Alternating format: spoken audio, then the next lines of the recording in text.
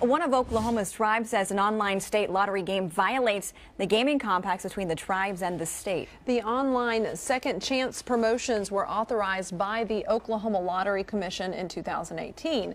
But now the Wichita and affiliated tribes say they violate the compacts, and all tribes should no longer have to pay the exclusivity fees to the state. Last year, those fees generated about $150 million for Oklahoma's budget, mostly for education. The gaming compacts, of course, are at the center of a lawsuit between several tribes and the governor's office.